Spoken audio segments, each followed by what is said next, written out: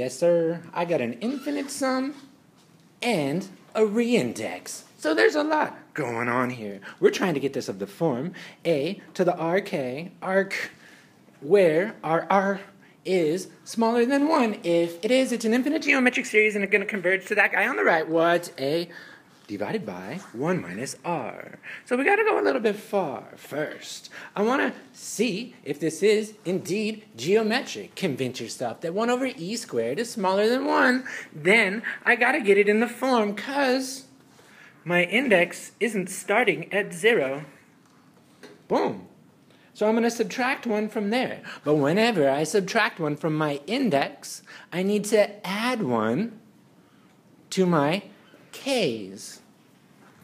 And that's what's going on there.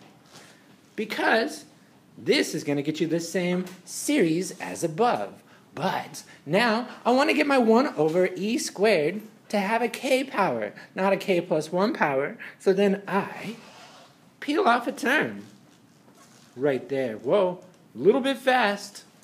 Because what am I looking at? What did I do? What changed? That was all right here. And this example is looking like a Tijuana taxi. Some of you guys know what those look like. So if I add that 1 and that k, I do get this previous here. So that does converge to, this is my a,